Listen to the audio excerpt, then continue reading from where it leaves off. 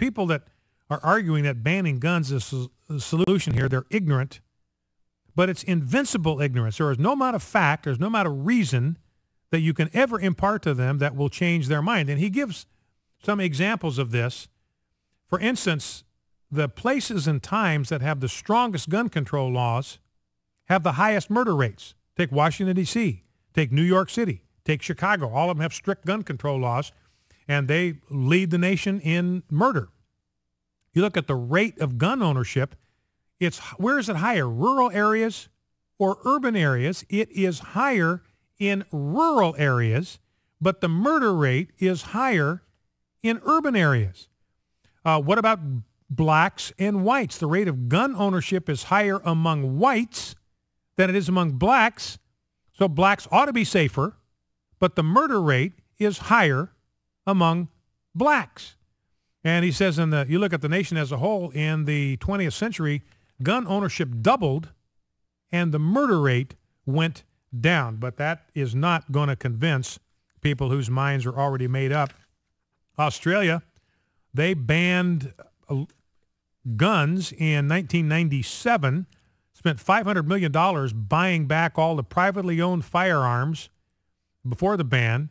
Politicians promised a lower crime rate once the ban was in place. Instead, armed robberies rose significantly and home invasions rose as well. Who could have seen that coming? Assaults involving guns rose more than 25%, and murders with a gun rose nearly 20%. So crimes with guns increased after the ban went into place. And reminds us of what George Washington said. This is George Washington, founding father. A free people ought to be armed. And they've got the same problem in England, where guns are banned. Guns are banned in England, and gun crime is soaring there by 35%. Last year, gun crime in England and Wales soared by 35%. Criminals use handguns in 46% more offenses, the fourth year in a row to see a rise. So England, you hear Piers Morgan out there bloviating all the time about getting rid of guns is the key. Well, they tried to do that in England, and crimes with guns, just like in Australia, going through the roof. Clip 8, this is Jake Tapper yesterday, and then we'll get to the phones, 888-589-8840. Jake Tapper talking to Barack Obama yesterday on this issue, and man, I was watching this when it happened, and man, the smoke started pouring out of Barack Obama's ears. He was not happy with Jake Tapper, because what Jake Tapper did is he called him on the fact that this is blatant politicization of this issue. He's politicizing this issue. He's using it for blatantly political purposes. The Democrats did not campaign on this in 2008. He did not campaign on this in 2010. His chief of staff, Rahm Emanuel, went to Eric Holder, used an expletive, deleted, said, you've got to shut up about gun control because it'll be lethal to our Democrat candidates in a number of vulnerable districts. So here's Jake Tapper calling Barack Obama out on gun control yesterday. It seems to a lot of observers that you made the political calculation in 2008 in your first term and in 2012 not to talk about gun violence. You had your position on renewing the ban on semi-automatic rifles that then Senator Biden put into place, but you didn't do much about it. This is not the first issue, the first incident of horrific gun violence of your 4 years. Where have you been? Well, here's where I've been, Jake. I've been President of the United States dealing with the worst economic crisis since the Great Depression, an auto industry on the verge of collapse, 2 wars. I don't think I've been on vacation. And so, I think all of us have to do some reflection on how we prioritize what we do here in Washington. And as I said on Sunday, this should be a wake-up call for all of us to say that if we are not getting right the need to keep our children safe, then nothing else matters. Well, and Jake Tapper saying, look, if that's so important to you, where have you been for 4 years?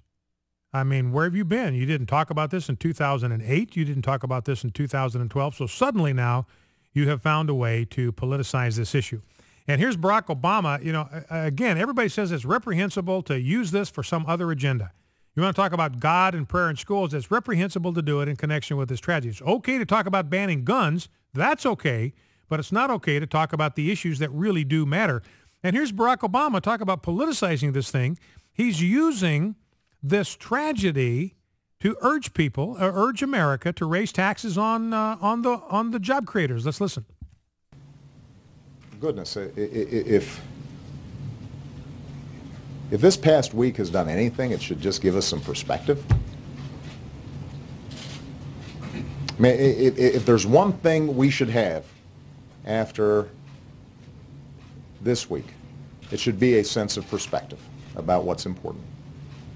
And, I would like to think that members of that caucus would say to themselves, you know what, we disagree with the president on a whole bunch of things. We wish the other guy had won. We're going to fight him on a whole range of issues over the next 4 years. We think his philosophy is all screwed up. But right now, what the country needs is for us to compromise. That's just amazing to me. I mean, he is arguing that the Republicans ought to roll over and raise taxes on everybody and give him everything he wants on the debt ceiling, everything he wants on Obamacare, everything he wants on Obamacare taxes just because of this tragedy. So he's the one that is politicizing it, and I find that frankly, pretty objectionable. Let's go to the phones. Let's go to Ricky, Baton Rouge, Louisiana. Ricky, you're on Focal Point. What's on your mind? Yes, I wanted to comment, the Bible says, train up a child in the way he should go, shall not depart. All these shooters they either was raised in blue states or from blue states, and that's the states that kicked God completely out of the state, not just out of school, but out of the state. I mean, you raise up, godless, atheist, communists, and they're going to grow up to be godless, atheist, communists, and the result is you're just an animal. So shooting those 20 kids to these Democrats in these liberal states, that's like shooting monkeys. Mm-hmm. Because they don't believe in God. Evolution is their religion. Yeah, and I think that's a really good point that you make, Ricky, that, and this is one of the problems when you take the 10 Commandments off the wall of your schoolhouse and you take the Bible out of schools. Where's the reminder about the sanctity of human life? If every day you go into a classroom and right there on the wall it says, thou shalt not murder. And those are instructions, those are directives from Almighty God. And it says, thou shalt not murder. What that imparts to you, what it builds into you is a sense of the value of human life. And Ricky's point is, look, if you're a Darwinian, then we are nothing more than advanced slime. That's all we are. We came out of a swamp somewhere. We're just an ape with trousers.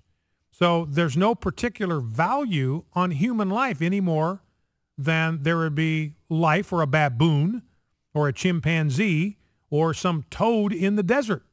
For them to think that human beings have a status that the animal kingdom does not is what they call speciesism. It's a form of discrimination. So when you have the consistent devaluation of human life, not a surprise that these kind of things would happen. Good call, Ricky. Thank you for that. Let's go to Sam in South Arkansas. Sam, welcome to Focal Point. What's on your mind? Well, I had a few comments about the school shootings, not just the most recent, but even the ones that didn't make the news. I want to challenge all of America to look up the Billboard magazine. I believe it was Billboard's #1 song of the year, and Google. Don't listen to the song. I don't want it to get any hits. I don't want it to get any popularity. But it was it voted in by adults. The prerequisite for voting for that song of the year was legal age of 18 or minimum age of 18. But Google the words. It describes the school shooting. Now, this is the #1 song in the nation. It's a pop rock venue. We wonder why. And then we have people that say God let. Yeah, God let. Because as you've spoken today, and I was a little bit miffed with you, you stole my phrase. I've been saying that God was a gentleman and did not invite himself where he was not invited. Yeah, he's just not going to do it. He is honored to be a guest. He offers himself to be a guest. He offers his presence. He offers his power. But if it's not wanted, he is not going to force himself on people that just do not want him around. All right, listen, I appreciate the call, Sam. Thank you for that. Let's go to Tim in Savoy, Texas. Tim, you're on Focal Point. What's on your mind? Yeah, I wanted to make sure I understood you right. You said that the reason that the school shootings and stuff are happening is because God isn't there, because he's not invited? That's part of it, yes. Okay, well, if I'm reading my Bible correct, the Bible says that God is everywhere. That's correct. Okay. And now, I talked about this on Monday, that there is a difference in the Bible between the real presence of God, because he is everywhere. His presence is everywhere. In fact, it's not possible for his presence not to be everywhere. You know, the psalmist tells us that if you go to Sheol, he's there. You go to heaven, he's there. You go to the depths of the sea, he's there. You go to the east, he's there. You go to the west. He says, there's nowhere I can go to flee from your presence. But there's a difference between that, his real presence, and his manifest presence, where his presence comes into manifestation, where his presence can be seen, where his presence is experienced, where his presence is observed, where his presence is felt. And for God's manifest presence to be there, we need to invite him to manifest himself. We need to acknowledge him. We need to trust him. We need to obey him. And then we will see not just the real presence of God, but the manifest presence of God to shield and bless and to protect. All right, listen, I appreciate the call, Tim. Thank you for that. Dan, if you can hold on down in Tampa, Florida, we'll take your call coming right out of the break. And we're going to turn our attention here. We'll have calls on any subject you want, so we'll still take calls on Connecticut. We want to turn our attention to this fiscal cliff thing. John Boehner's proposing that we raise taxes on everybody that makes more than $1 million a year. It's worthless. It's a nothing burger, and I'll explain why. Harry Reid said we're not even going to take a vote on it. 69% of the American people blame the Republicans, so I say to the Republicans, if you're going to get blamed anyway, do the right thing. Focal Point AFR Talk.